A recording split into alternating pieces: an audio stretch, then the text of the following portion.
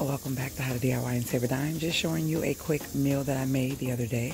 This was some rib tips, and I'm just showing you how I did them.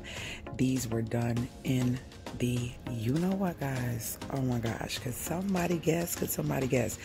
It is getting hot outside. We do not want to have to cut the oven on. So yes, I did it in the air fryer, and this is a steamer air fryer, so I did both, which makes them so tender and makes them so tasty. So you don't have to have a hot kitchen, but you can still get that taste of barbecue if you don't want to light that grill up.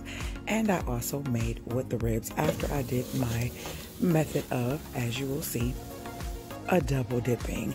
So yeah, I want them to cook with the sauce, and then I bring them out and I put them back in and let them go in once again.